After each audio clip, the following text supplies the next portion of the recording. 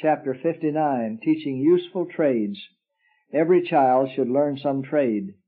The carelessness of parents in failing to furnish employment to the children that they have taken the responsibility of bringing into the world has resulted in untold evil, imperiling the lives of many youth and greatly crippling their usefulness.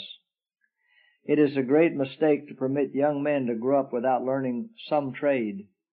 From the pillar of cloud, Jesus gave directions through Moses to the Hebrews that they should educate their children to work, that they should teach them trades, and that none should be idle. You should help your children to acquire a knowledge that, if necessary, they could live by their own labor. You should teach them to be decided in following the calls of duty. Teach use of tools. When children reach a suitable age, they should be provided with tools. If their work is made interesting, they will be found apt pupils in the use of tools. If the father is a carpenter, he should bring his boy lessons in house building, even bringing into his instruction lessons from the Bible, the words of Scriptures in which the Lord compares human beings to His building. Train sons in agriculture. Fathers should train their sons to engage with them in their trades and employments. Farmers should not think that agriculture is a business that is not elevated enough for their sons. Agriculture should be advanced by scientific knowledge. Farming has been pronounced unprofitable. People say that the soil does not pay for the labor expended upon it, and they bemoan the hard fate of those who till the soil. But should persons of proper ability take hold of this line of employment and make a study of the soil and learn how to plant, to cultivate, and to gather in the harvest, more encouraging results might be seen. Many say we have tried agriculture and know what its results are, and yet these very ones need to know how to cultivate the soil and to bring science into their work. Their plowshares should cut deeper, broader furrows, and they need to learn that in tilling the soil they need not become common and coarse in their natures. Let them learn to put in the seed in its season, to give attention to vegetation, and to follow the plan that God has devised. Training of outstanding value. No line of manual training is of more value than agriculture. A greater effort should be made to create and to encourage an interest in agricultural pursuits. Let the teacher call attention to what the Bible says about agriculture, that it was God's plan for man to till the earth, that the first man, the ruler of the whole world, was given a garden to cultivate, and that many of the world's greatest men in real nobility have been tillers of the soil. Show the opportunities in such a life.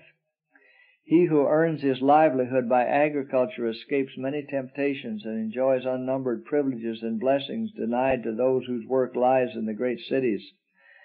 And in these days of mammoth trusts and business competition, there are few who enjoy so real an independence and so great certainty of fair return for their labor as does the tiller of the soil. Fresh produce is of special value. Families and institutions should learn to do more in the cultivation and improvement of land.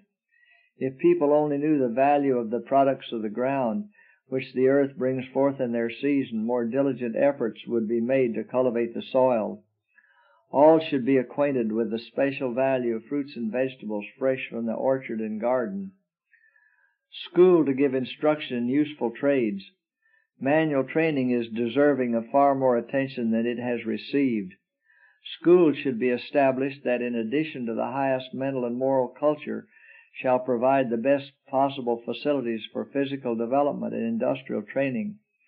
Instruction should be given in agriculture, manufactures, covering as many as possible of the most useful trades, also in household economy, healthful cookery, sewing, hygienic dressmaking, the treatment of the sick, and kindred lines.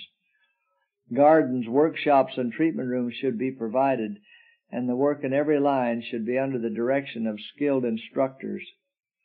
The work should have a definite aim and should be thorough. While every person needs some knowledge of different handicrafts, it is indispensable that he become proficient in at least one.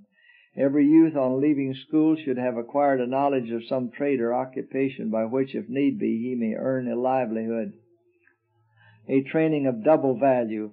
There should have been connected with the school's establishments for carrying on various branches of labor, that the students might have employment and the necessary exercise out of school hours. Then a practical knowledge of business could have been obtained while their literary education was being gained. Industrial knowledge is of more value than scientific. There should have been experienced teachers to give lessons to young ladies in the cooking department. Young girls should have been instructed to cut, make, and mend garments, and thus become educated for the practical duties of life. For young men, there should be establishments where they could learn different trades, which would bring into exercise their muscles as well as their mental powers. If the youth can have but a one-sided education, which is of the greater consequence? A knowledge of the sciences with all the disadvantages to health and life, or a knowledge of labor for practical life? We unhesitatingly answer the latter. If one must be neglected, let it be the study of books. There may be those who have had wrong training and those who have wrong ideas in regard to the training of the children. These children and youth want the very best training and must bring the physical labor right in with the mental. The two should go together. Jesus was an example of contented industry.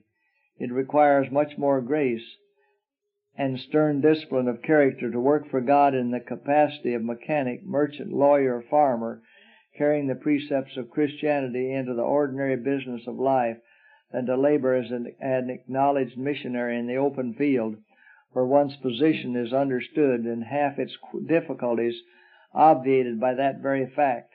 It requires strong spiritual nerve and muscle to carry religion into the workshop and business office, sanctifying the details of everyday life and ordering every Christian transaction to the standard of a Bible Christian.